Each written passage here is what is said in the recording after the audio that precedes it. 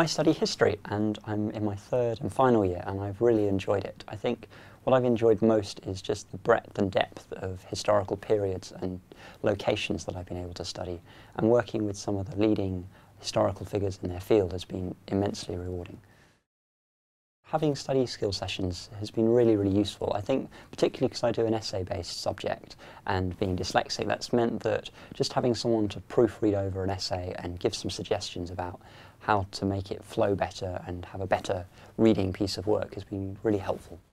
My favourite thing about being a student at Cambridge is probably the other students. I've really enjoyed meeting people from all over the world and hearing about their experiences. And I've also really enjoyed studying a subject that I have a huge passion for, and it's been a real privilege to be here.